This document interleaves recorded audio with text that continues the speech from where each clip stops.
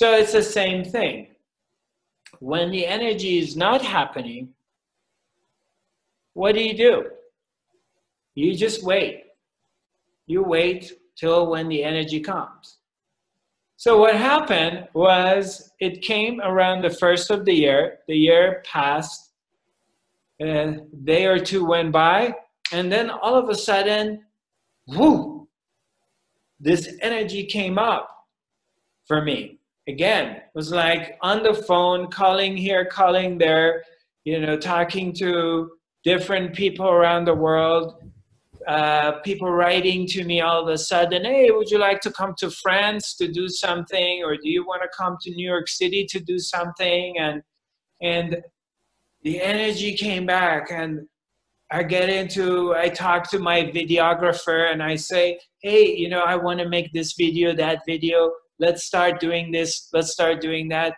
And then all of a sudden, I could just feel all this energy is coming back, and I'm just revived and ready to do things and run around. So back to your question is, wherever I am with what is happening is exactly, that's God's master plan in that moment. What's going to happen in the future, nobody knows.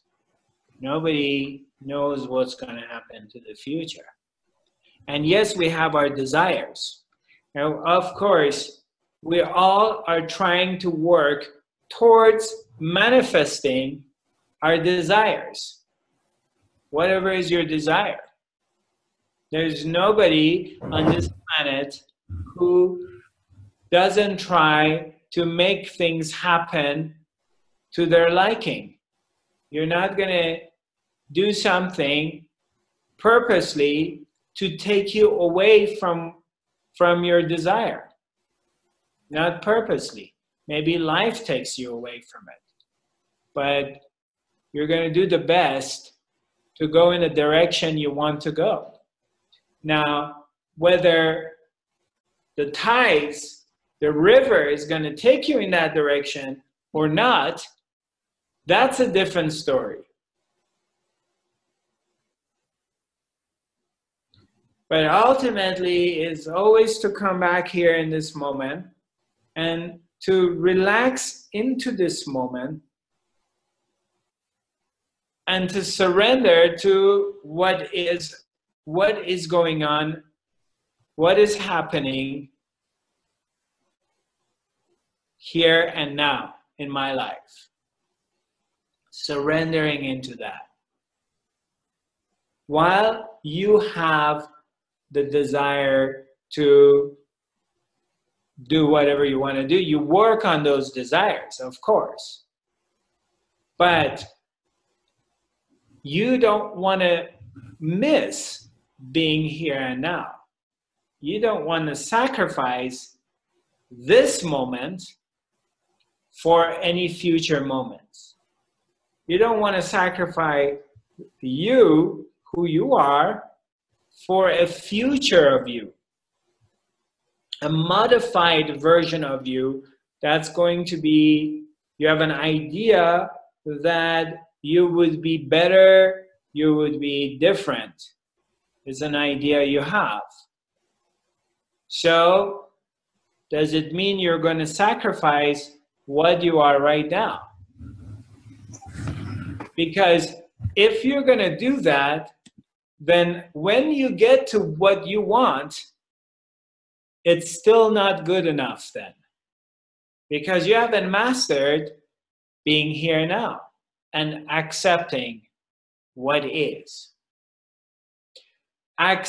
So now, how do we accept what is? Because it's easy to say that than being done. Let's go a little bit to the roots of it, of acceptance of what is. What does it mean? Okay, and I mean, when you really sit with yourself and come out of your thinking mind, whatever is happening in your mind, whatever ideas that the mind has, and you come out of that, okay? And you just come here in this moment. You're here in this moment, here, right now, not another time, okay? Here. The mind quiets down. And in here,